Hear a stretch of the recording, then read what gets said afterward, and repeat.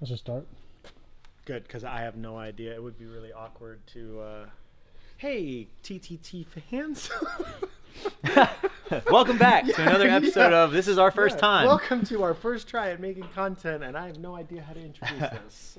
So this idea is was brought to us by Chick-fil-A. Which is not available on Sundays, as you'll see in the calendar. So we get a lot of questions about how to train during the Open, and we thought let's just put it on the board for a minute and talk about a bunch of different options. But more specifically, you need to know like what the actual goal is in the Open. So we've got 3 different categories that Max is going to break down and walk you through like each day of the week, how that might look for the 5 weeks doing the Open. But it's an endurance sport, unless the layout changes. But if the Open stays the way that it is right now, you need an engine and you need muscle endurance and you need proficiency in gymnastics to get through stage 1. So if you don't develop that, you're just wasting your time. So you still do need to get stronger. If you're like way off in your strength metrics, it still needs to be a prioritization, but it shouldn't be your obsession.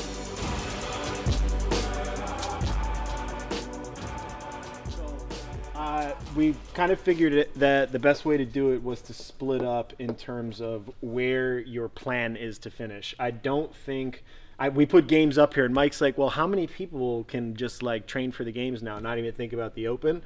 The reality is that number of people that is literally just training through the Open without worry anymore, without ever having to retest, is getting smaller and smaller. The testing body is such that if you make a mistake pacing and you blow up, or you get a hand tear and chest to bar pull up workout, you can be at a games level and not make it. I know some people were in contention last year that got sick, but we're just assuming that this is the people that are almost a guarantee to make it through the Open.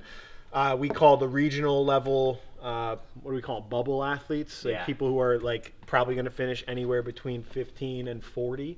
It might be like 15 and 80 now even, because whatever. And then we have Open, and we have the Open category split into performance and fun. I put the fun one up here, but then I was thinking about it. It's like, well, most people's definition of fun is doing as good as you can, so they're kind of performance people. But I'm assuming a lot of the people there are doing that for classes, and we don't really need to talk about the layout of the week. Talk about why we created the video before I go into each one. Just that, I mean, you kind of mentioned it, but I know a lot of people. Yeah, I think everyone has a good plan leading up to the Open. They've done a lot of the work, they've trained now, but the in-between is difficult for a lot of people. How much do I need to rest? Do I still need to train hard on certain days? Can I train too much that's going to affect my other workout attempts? Yeah. So again, like I think it just depends on what the person's goal is. So someone like a games athlete like still needs to maintain a level of fitness throughout this 5 weeks, right? Versus someone regional, like to explain how that might be different versus someone who's doing just an Open performance that's trying to have fun. Yeah, for sure. And I've also tested a bunch of people and seen fitness levels drop dramatically through the Open. Like after a week-long taper or something, you do some retesting and they're way off the numbers, which probably means that what they're doing to maintain their fitness qualities is not good enough. So I'll start with the games. Almost always I'm Thursday off or active recovery for games people. That's just a logistical thing. I do have a lot of people that fall on Thursdays off, but it's just really so that on the day that it's released, they're resting so that they can hit an AM session on Friday. They hit the Open workout in the AM. I do it in the AM first thing. They're most fresh. They're coming off of an off day. They should have, from whoever tested it, a score, an indication where they need to get to, and you just get it out of the way. Then that leaves, just in case something bad happens, it leaves the most amount of time to get back to another retest on Monday in the event something goes wrong.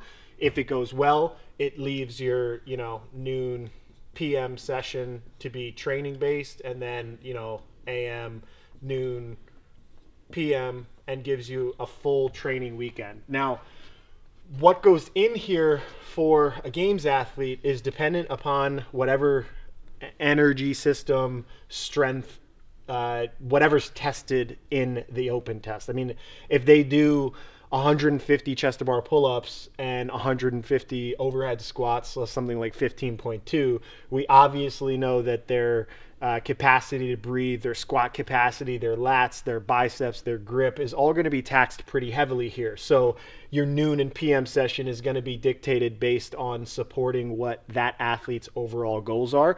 But so like that, in that example, like maybe you're doing swim intervals and an active recovery hike or run or something to loosen the legs up so that you can come in the next day and do upper body pressing and pulling, a metcon with deadlifts and handstand push-ups, or strict presses and bench presses. Like, so you're really waiting for this. As a coach, I actually write probably 20 designs on Friday morning.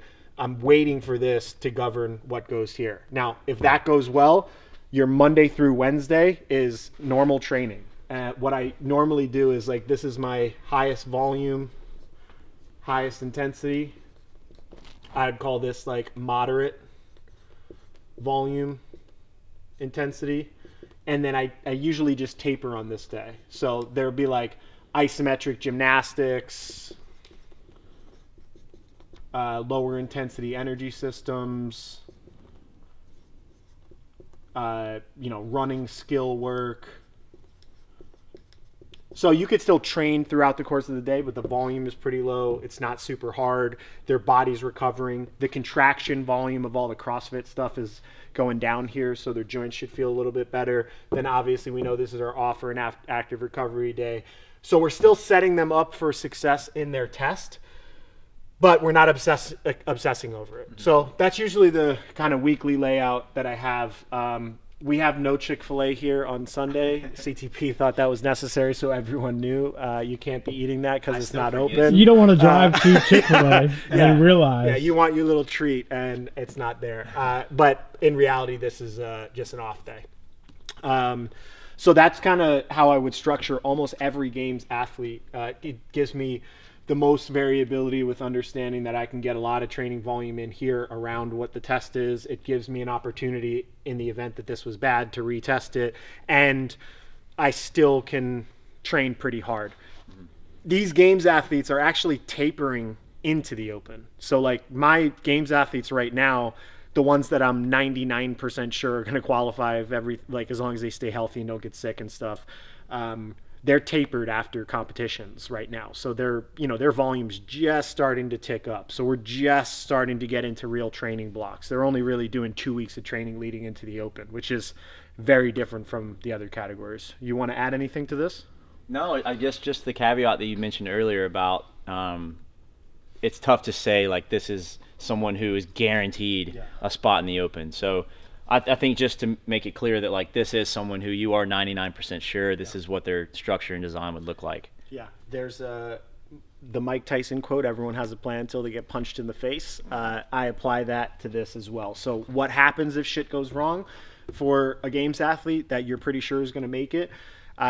So let's say you get into week 3 and they're sitting in 22nd place in the region, and you're like, oh my God, what happened? Instantaneously you restructure this. The volume goes lower, you taper for every test here, you retest them, and you basically take them from the category they're in and switch them into the regionals, which I think is kind of a good segue to go in to the regional people. Got it. Yep. Yeah, I didn't think about that. That's awesome. What in the case that something is going wrong? Yeah. So okay. It happens. I mean, we plan all year long, and I mean, the longer you coach, the more you realize, like, I put this plan in place, it didn't work. I write a new plan, it doesn't work. I write a new plan, it doesn't work. Eventually you get into a good model, you get into a rhythm, but the same thing happens in the open. You're constantly trying to figure out what to do when nothing is going right. Cool. All right, next step. So this athlete now is someone who's trying to get the best performance they can to get to the regional level. Yeah. Maybe they're bubble, or they've been there before, but it's definitely they're not certainly going to get there. Yeah, so this category is going to be kind of similar to the open category, actually. Again, almost everyone I coach now through the open will go Thursday off. It just makes the most sense. Some people do the test Thursday evening, so they have the most time before the retest on Monday. If they're like West Coast or something? Yeah, either West Coast, or like some people have Thursday night lights, or some people just train in the evening, so they don't want to go to bed without like they get the test, and they don't want to go to bed thinking about it, so they just do it right away. That'd be the only caveat, but I'll keep that one off the table. So, all right, so we still keep our AM open attempt. Sometimes if this is a PM trainee, the only difference with these people is in the morning, I'll have them go in, I'll have them loosen up, I'll have them plan their pacing strategy. So go in, do a round of the workout, time it, do it at, 70% effort. Okay, where do you want to break everything up? How do you want your layout to look? Like really get everything dialed in, and then they'll test it in the PM. For the people that already have thought about their pacing strategy, they'll just come in. They'll usually hit it in the morning. Some people also do Friday night lights because they want the environment. But this whole day then just becomes open plus like active recovery. Because you want to flush the system. You don't want to just be stagnant, just do the open test. Saturday, where up here we're training with this games athlete on a regional level person, this is just maintenance training. So we do want to keep our capacities high in the event that they make regionals. It will almost always be something that is not in here. So as an example, let's say it's squat snatches and muscle ups. So we have really complex skill. There's some lower body pulling and squatting with that movement and upper body pulling. So here we might just do like some very light deadlifts at a tempo, some strict handstand push-ups, some toes to bars, some EMOMs. We're just basically trying to get skills in there. It's not a for time setting. It's not max effort. I don't want anything to get sore from that session. So if a training session for a regional athlete that you're coaching generally does 100 contractions in a 20-minute EMOM, then I'm probably going to like 60% of what they would normally do in training. It's just an arbitrary number, but it should be low enough that they don't feel like it's a stress for training. Then we're Sunday off again. Again, there's no Chick-fil-A. That goes for all people of all divisions. I thought it was just games athlete. Yeah, just games. You show up to the game as a games athlete. They're like, "Oh, you went to the games? No, we can't serve you." Sorry, man. Yeah. Then here's where we kind of have to get a little bit more complex. So the preference again would be that the AM attempt in the open for a Monday regional athlete. The problem with doing this is people withhold their scores and you're kind of on the bubble. So sometimes there's an advantage to waiting longer and longer and longer and pushing this back farther and doing it like right before they finish and not posting your score. I'm usually not about the games. I don't really think that you have enough scores at 9 a.m. to know where you got to go and to know how far. I don't think that playing a numbers game is going to help you get one more rep. But some people believe that it does help, and if you do believe that it does help, then you should take advantage of that belief. If I can get them to do the open in the morning, then their PM, I'm doing hard training. So I have to do this because if they make it to regionals and all they've done is basically focus on this and this for 5 weeks, they're going to be deconditioned. And I think that's a big problem. I mean, I know everyone they blow all their energy just getting there, and then they show up and they're flat, they're undertrained, they don't feel good. Even though there's enough time to train leading into regionals now, I think that in order to take a good training cycle, you need to make sure your fitness holds up for a period of time. So there'll be hard training here, and then this will be a hard training day. So this will be my peak intensity and peak volume every week.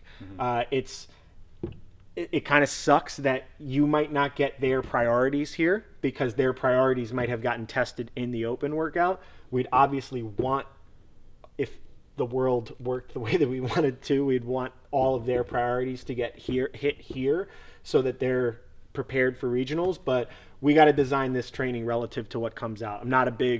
I don't believe in the whole hey, I did 300 wall balls on Monday, but it's okay to do my heavy back squats on Tuesday and it won't matter.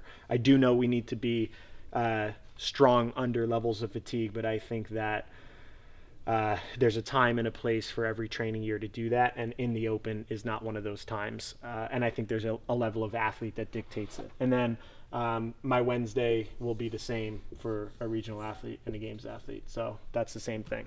What would you say to someone that has some fear that this might be too much intense training because they're scared that it's going to mess with their actual Open intense?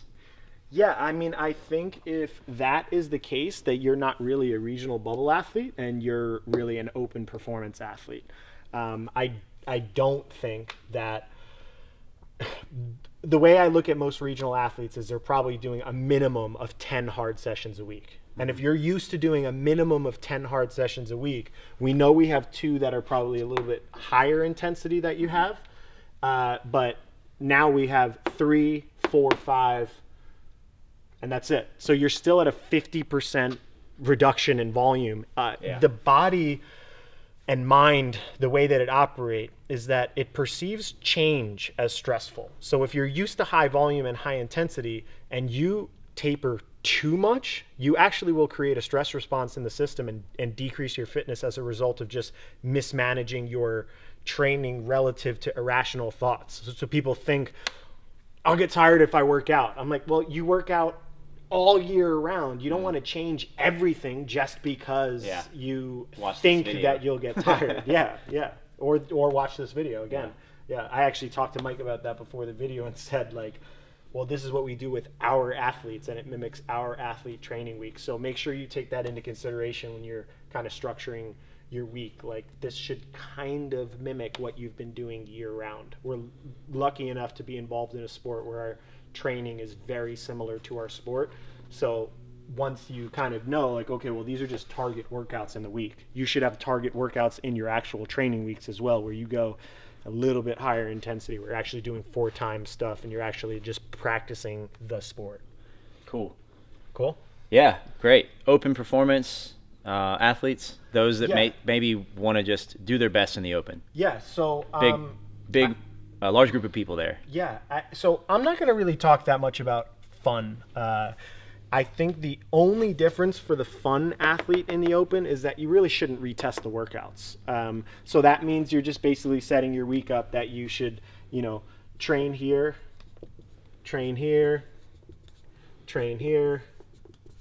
off, whichever day. I think from a training perspective, it makes more sense to do the Open on Friday and train around it on Saturday. But if you're used to training 5 days a week and you want to have fun, you should train here too if you're going to do it on Saturday and then do the Open. And just make sure that this training isn't going to impact your score over here. But you're used to doing your workouts, you normally work out on Saturday, having worked out on Friday, then just do it that way. If you want to have fun and you don't think it's fun to stay up till 9 p.m. and work out in a crowded room with a bunch of lights because it's Friday Night Lights week, then don't do that because it's not fun for you. I mean, I think you got to kind of define that word for yourself and figure out what that means. I think most people say they want to have fun, but really they want to do their best and they want to win. So if that's the case, you kind of are going to be the performance person that we'll talk about. So I think the big thing here is that the entire 5 weeks. So for the games athletes, they're training through it. For the regional athletes, they're trying to find a balance between training through it and peaking their performance in the Open. And for the Open people, they're only trying to peak for the Open. It's a 5-week-long competition. So if that's the case, what you're trying to do is make sure that your fitness stays at its peak level for 5 straight weeks. That's almost impossible to do, but the best way that we've found to do it is you put the Open test as far apart as you can get them, so Friday and Monday. So these are our Open tests. These are our priorities every week. So what fits around it is all ensuring that these are good. So we're still Thursday off. This is still a taper day. This is a maintenance day. And then this is your only training day in the week. And what do you train here? Training. The only thing you train here is anything that didn't get tested in this week's Open.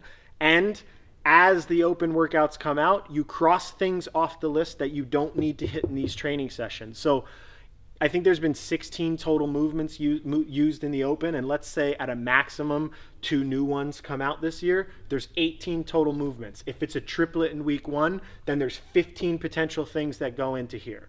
And then in week 2, another 2 come out, there's 13. So by the end of the Open, in weeks 3, 4, and 5, well, not 5, in 3 and 4, these training sessions should be very, very, very close to 100% certain that you're doing something in them that's going to be in the Open test in weeks 4 and 5 after it. So this is your only training day. You need to make sure that the intensity and volume of this is slightly lower than normal training cycles, because we don't want any accumulated fatigue to build. We just want to make sure we're polishing off the skill.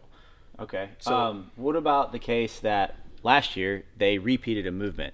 What do you have to say to that about touching on things that have already been in previous workouts? Yeah, I mean, it definitely is a possibility, and I think that they got a lot of flack for bar-facing burpees being the determining factor in 40% of the testing body in a well-rounded fitness test.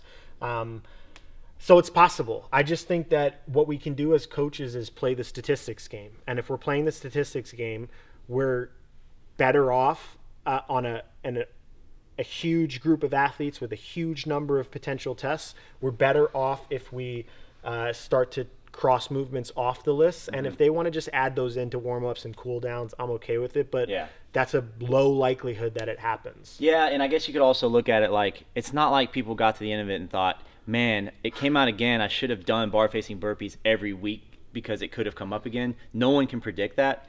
That you're not really going to get that much better at it over the period of 4 weeks when you're still doing all this other training. So I think it's just one of those with the Open, like you said, you get punched in the face and you just got to deal with it. Yeah. I mean, something's going to come out that you didn't prepare for.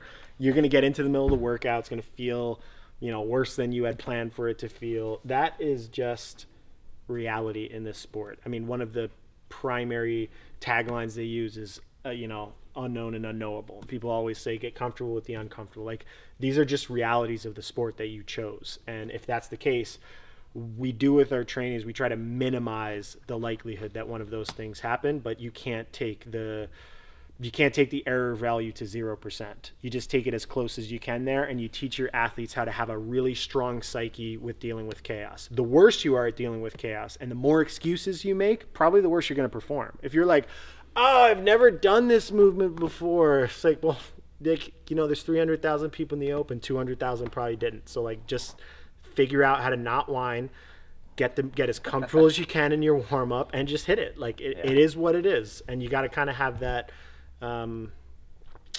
discompassionate way of dealing with it, which is hard as a coach. Sometimes you just want to tell your athletes, just shut up and do it. But you can't, so you got to I do, but you got to kind of figure out the best way to deal with your own psyche to optimize your own performance. Cool. I think this is super helpful. We covered a bunch of different scenarios. For those that want more advice during the Open about pacing, warm-ups, cool-downs, nutrition, let's talk a little bit about the webinar series that we're doing each week. Yeah. So I started coaching a bunch of people through the Open, and I think in 2012 I realized that this really common thing was happening. The workout would get released and people would be like, hey coach, what do you think? I think a lot about this. I think about all the potential limiters, how you should pace it. So in 2013 I started for all of my own clients just creating a webinar. I would go up, I would create hey, these are the limitations you're going to experience in the workout. These are pacing strategies that I think about. This is what I think about with regards to your setup. And that's just kind of grown every year, where now all my coaches contribute to it. We make sure that all of our training think tank athletes watch the webinar, then email their coach their strategy and plan, and then their coach goes through the plan and either agrees with it or makes changes.